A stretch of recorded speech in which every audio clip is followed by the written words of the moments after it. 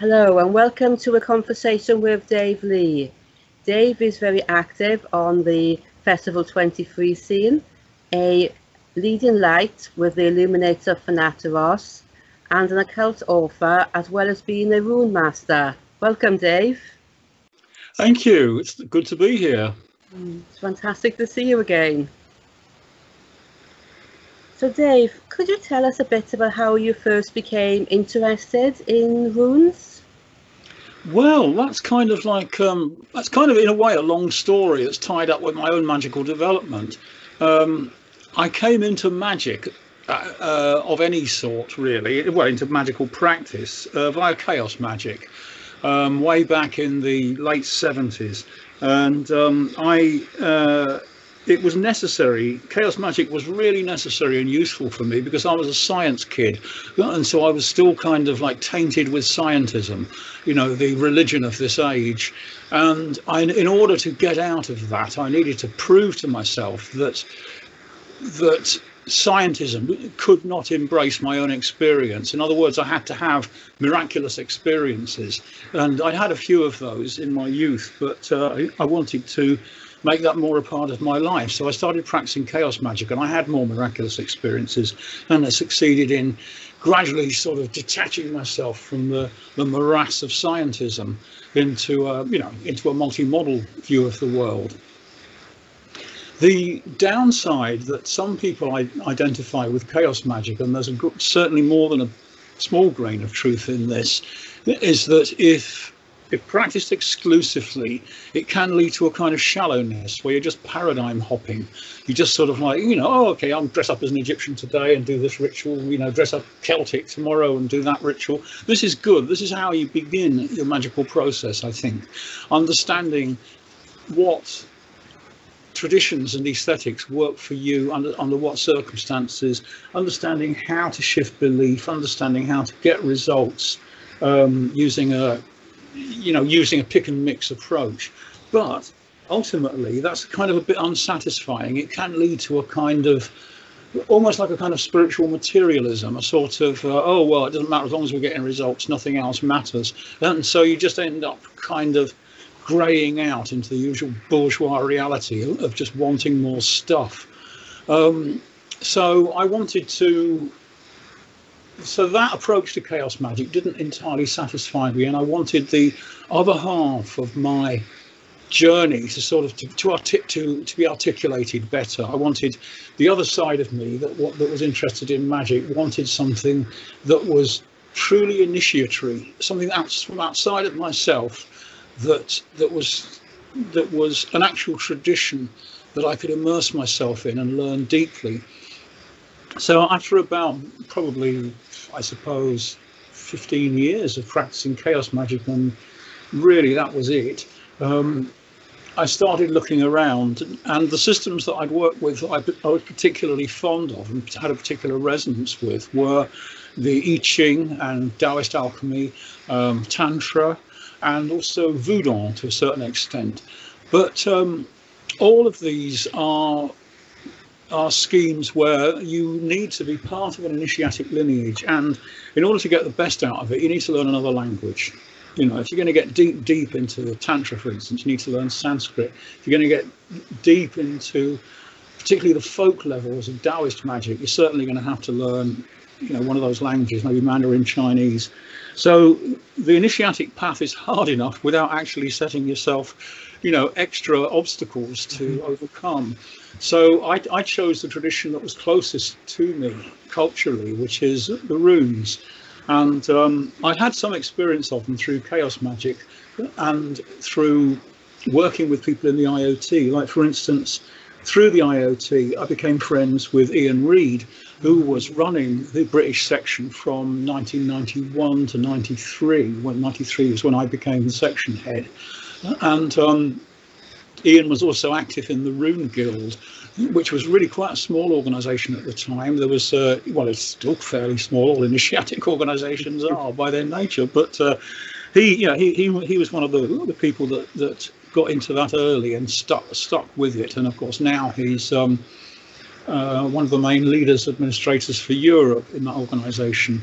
And I realised there was some real depth in that tradition, in that so-called northern tradition, but also that it was something that was much more approachable, because I mean, you know, we speak English, which is a Germanic language basically, so you've already got, you know, part of your soul already resonates with those mysteries through the language. So yeah, that was, and in 1996 I'd started before that. I made myself a set of Elder Futhark runes, and meditated on each one for a day and carved it and so forth. So I did it for 24 days. And then 3 years after that, I kind of went through that whole process again in more detail when I started doing the 9 Doors of Midgard, which is the curriculum for the Rune Guild. So I plunged into that and spent the next few years completely absorbed in it. Excuse me. Yeah. That's really interesting. Especially found the part where you were talking about paradigm shifting and becoming unsatisfactory after a while, and wanting to go into something a lot more deeper. That's of course been my own experience. And while it's great to have an experience of lots of different types of magic, and it gives you a very well-rounded magical education, going into one thing very deeply can be extremely satisfying. Absolutely, I would strongly recommend anybody who's come into magic the way that I did, and probably you did, through chaos magic, you know, and those multi-model perspectives are incredibly good and very, very important for your mental health in this age as well. But I would strongly advise, after a few years of that, to start studying a tradition in depth. Yeah. So when I first started doing magic with runes in a group setting, initially I became a little bit confused, and that's because I was working with the Anglo-Saxon Futhark, and everybody else was using the Elder. So could you explain a little bit about the different types of runic systems? Yeah, there's 3 that are important to the working magician, I think, or some would say 4. There's the Elder Futhark, which is kind of somewhere around the 1st, 2nd century of the Common Era. Then there's the Anglo-Saxon or Anglo-Frisian Futhark, which is about 3 centuries later, when you've already got a layer of Christianization in the British Isles. Then you've got a couple of centuries after that, you've got the beginning of the evolution of the younger Futhark, or some people call the Viking runes, the Viking row, because it correlates with that, the so-called Viking era. Those are the 3 important ones to my mind. There's also a 19th century one called the Armanen Futhark, which is an extraordinary thing. It's 18 runes, and they're based on the 18 powers that Odin declares that he's got in the Havamal. So there is kind of a bit of traditional background to them. They're not just made up out of thin air, but I've never been terribly attracted to those. I've studied the older ones. I think if you come into the runes in the English-speaking world, you're very, very likely to start with the Elder Futhark, unlike you starting with the Anglo-Frisian, the Anglo-Saxon. Most people seem to start with the Elder. If you come on continental Europe, you're quite likely to start with the Armanen, actually, because that's it was just what was published, what was available at the time, basically. But so the 3 that I know, I can't speak of the Armanen really, but the other 3 I know a bit about. The Elder Futhark is where I started. It's 24 runes, and so it's got a beautiful symmetry. You can kind of break it up into, I actually got one stuck on the wall somewhere I used to have. I might have moved it and taken it somewhere else for some other purpose. I drew them as a kind of mandala. Because you know, if you have a mandala with 8 points, a bit like a chaos sphere, funnily enough, you can write them all round there, and you go sort of like Fehu through to Wunyo is the first 8, the first 8.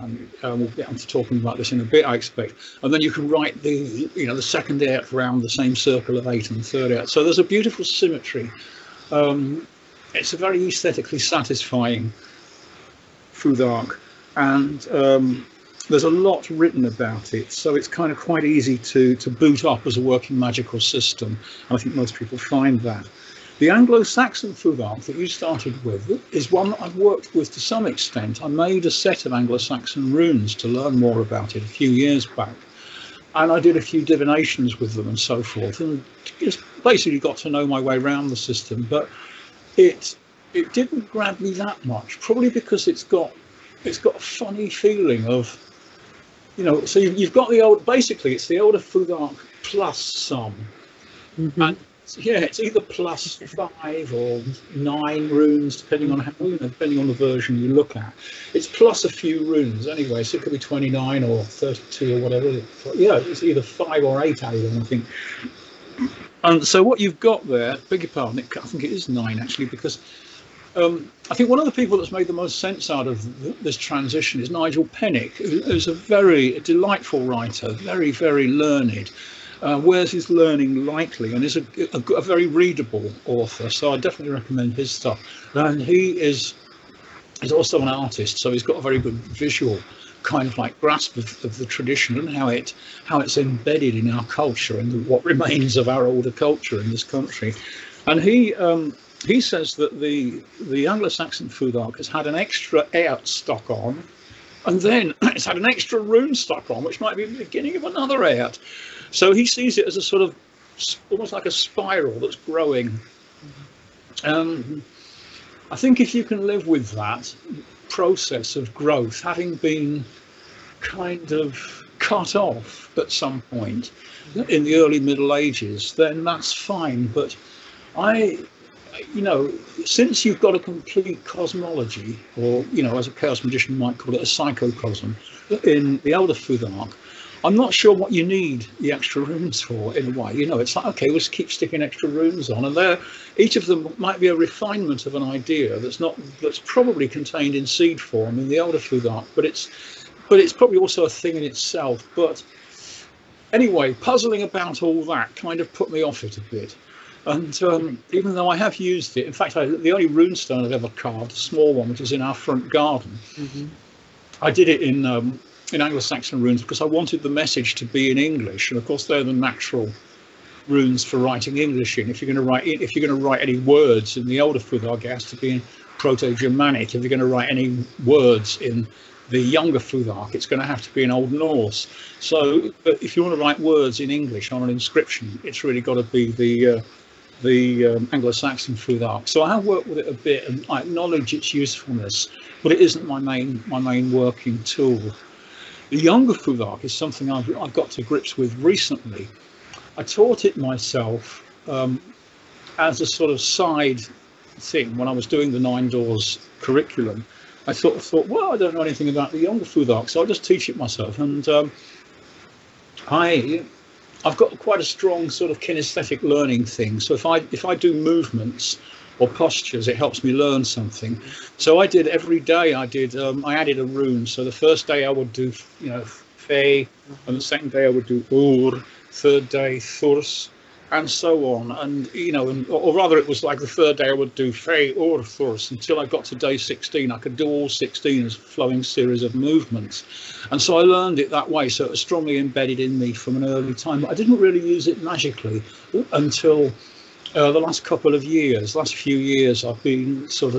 I started off sort of dabbling with it, and then I thought, to get really deep into this, what I need to do is to write a rune poem of it. I'd written a rune poem of the older Futhark from my 9 Doors work.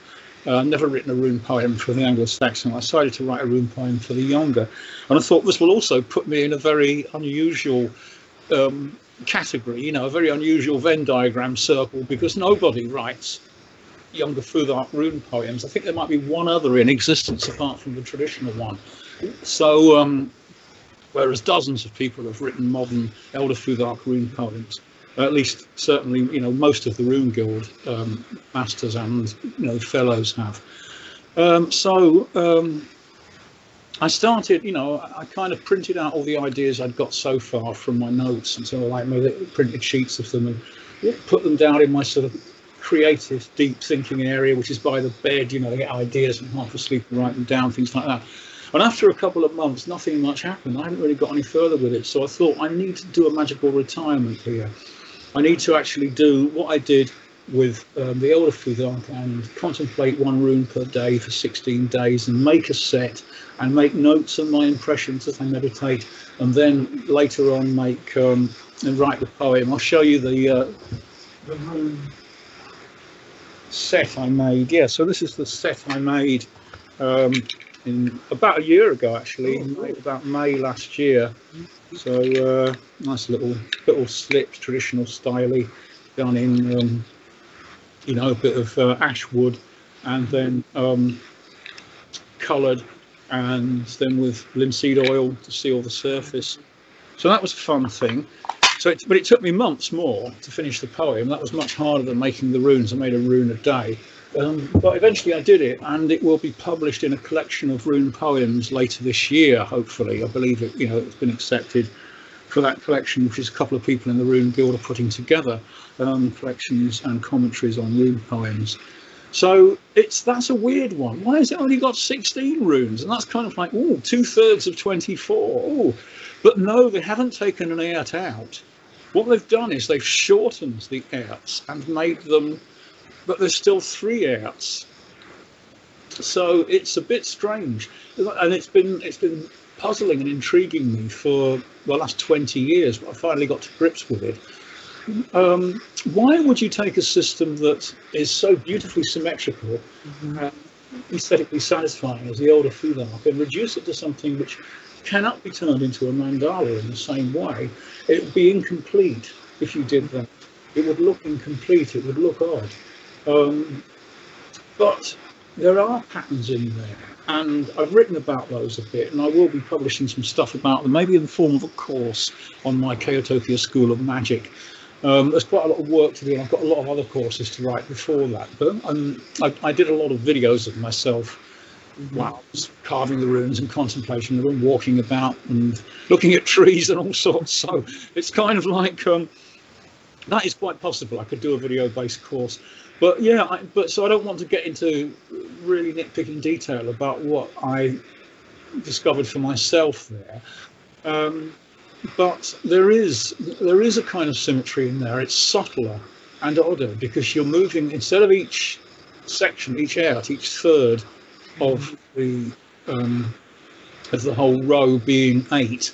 It's the first one is 6, and then the second one is 5, and the third one is 5. So yes, the symmetry is odd. What's happened is that they've collapsed. All the meanings that were in the Elder Futhak are still in the Younger Futhak, but sometimes they've loaded more of them into a given rune. So for instance, Uruz picks up more meanings. Madr, which is similar to Manaz, picks up more meanings. And so it's got a delightful compactness in the end. And that always struck me as being something that a people that were engaged in a diaspora, a massive expansion of their territory, so the Viking era is the case, might have done that. There are all sorts of reasons why they did it as well. There were changes in linguistics that made some of the phonemes, the actual sounds that correspond to the Elder Futhak, kind of useless for the people of that age, because the language had shifted over the centuries. So there's all sorts of linguistic reasons for that. But of course, the deeper reason is bound to be magical, because this is something that was actually composed, almost certainly composed by one person or a small number of people, and then spread out over a large territory. But there's something about a diaspora culture about it. It's like a compact toolkit that you can pick up, and some of the runes that are missing seem significant, like for instance the final rune in the Elder Futhak, Othala, one of the meanings of which is homeland. And these people had kind of lost their homeland. You know, they were, because of the excesses of the Norwegian royalty, a lot of the aristocracy and warrior caste had sort of left the country and colonized Iceland, and then moved on to Greenland and North America and so forth. And these people basically couldn't go back. They couldn't easily go back to Norway. So there's something about having lost your homeland there. So I think that might be a bit of a subtext in the contraction of the whole thing. But there's something very vital about it. I'm really enjoying using it for magic at the moment. That's a long answer to your question. Yes, fantastic. We've talked a little bit about the Ayats. Could you explain a little bit more about what you mean by that? Okay. Well, the term is really most meaningful when applied to the Elder Futhark. Elder Futhark's 24. It divides very neatly into 3. Mm-hmm. So the first rune of the first Ayat is Fehu, and you Fehu orders Thuris Thals Answers, Waibo, Kanas, Gabo, Wunio. That's your first 8. Mm-hmm. So that's your first Ayat, 8 Ayat, Mm-hmm. if you pronounce it. And then the second Ayat starts with Hagalaz. Hagalaz now there's Isa, Yera, and so on. And then the third Ayat starts with Tiwaz, Berkano, Echwaz, Manaz, and so on. So you've got, and there are properties in common between the firsts of each of those 3 Ayats. So there are properties in common between Fehu, Hagalaz, and Tiwaz. They're the head runes of each Ayat. And similarly, in the second position, there'll be some resonances. And this is something that's quite an interesting contemplation to do if you're digging deep down into the structure of the Elder Futhark. One of the things you can do is look at the resonances. So look at the resonances between Uruz and what's the second one in the second Ayat, Nalviz. So look at the resonances between Uruz and Nalviz, and so on. Why are they like that? Well, people have come up with all sorts of reasons as to why they were divided up like that. I don't think there's any definitive answer. I mean, we've got a lot of inscribed rune stones and runic artifacts that run back, for the last 2,000 years. So we've got actually the runic tradition is fairly well preserved in some respects. But you have to bear in mind that the runes were the first writing for the old Germanic peoples, and so you haven't got a magical system that lands in an existing literate culture. You have a culture that becomes literate as a result of creating a magical system, which is also a system of writing. So you don't really have any commentaries, not until you get to the Christianization, where you've got the kind of like scribe culture. People like Snorri Sturluson in Iceland, who's like a priest, but he's also still immersed in the old magic, and he's writing commentaries and so forth, and that's the 13th century or 12th, 13th century, somewhere around there. So it's centuries later.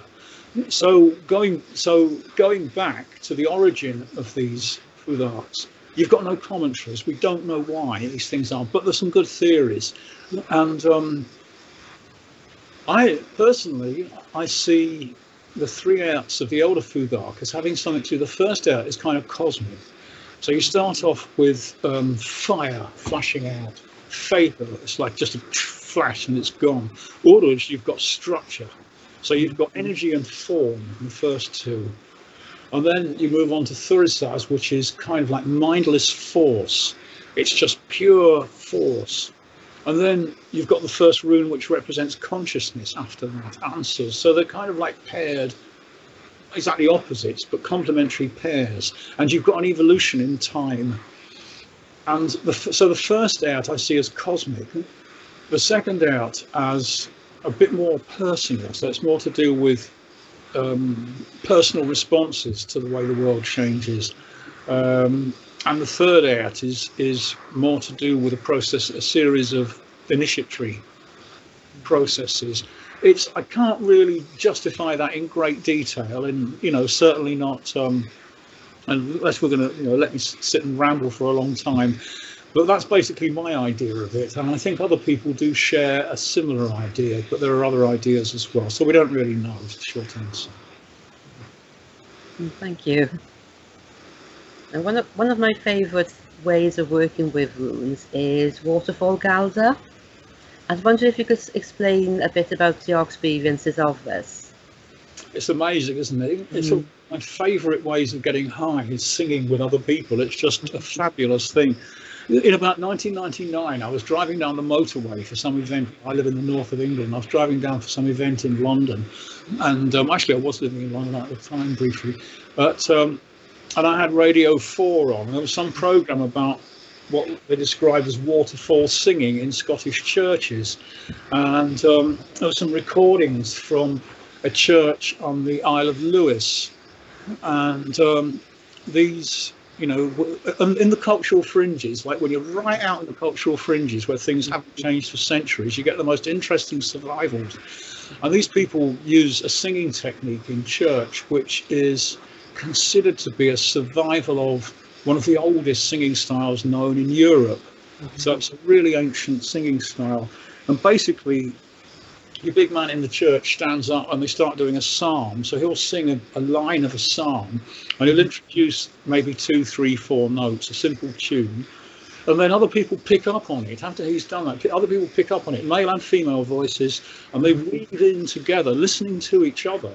But what you end up with is this torrent of sound. It sort of makes the hair on the back of your neck stand up to hear it. It's phenomenal. There are discs available of this.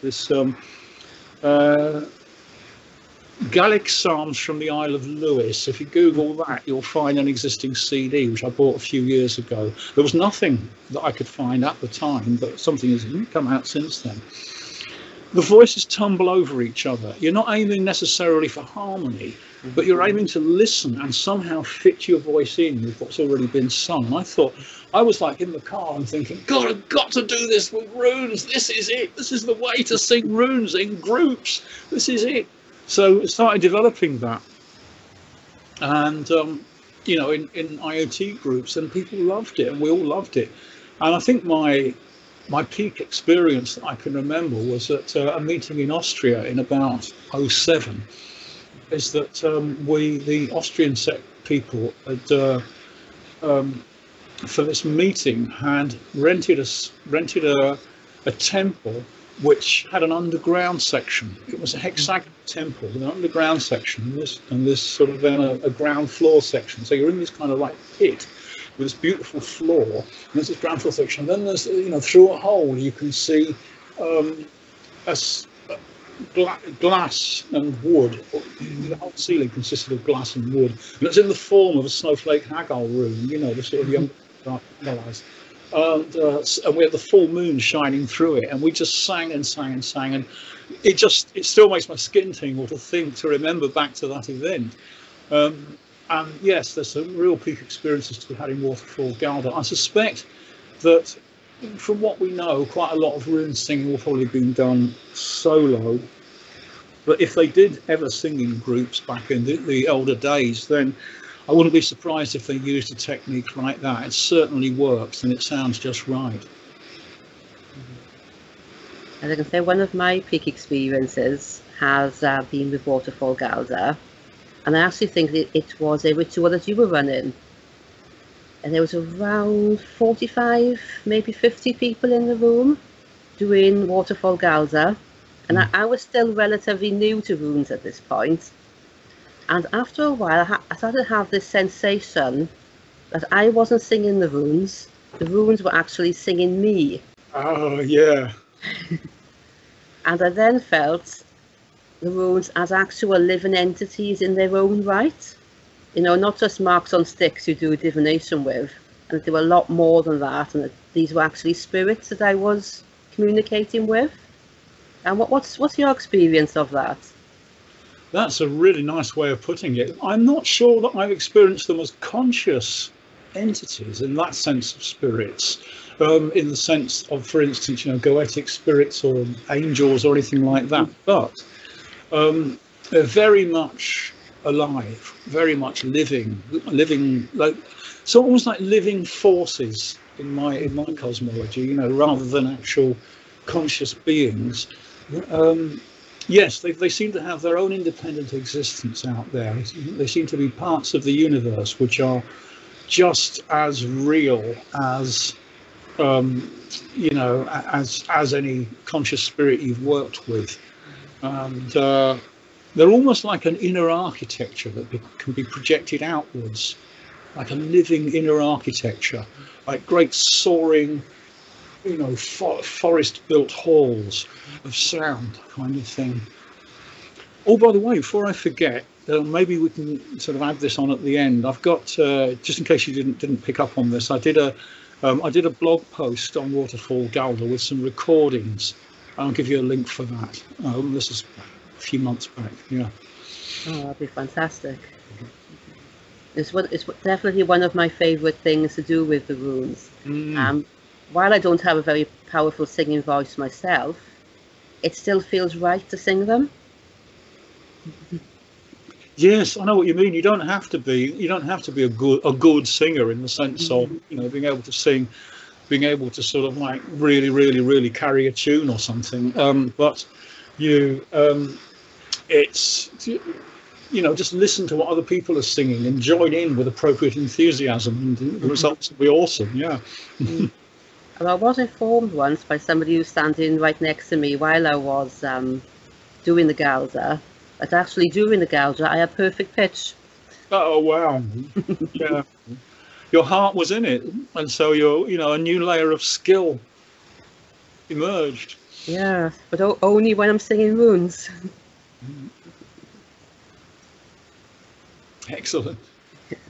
Well, thank you for sharing your knowledge with us. That was fantastic, and we'll definitely look into some of the websites and books you pointed us to.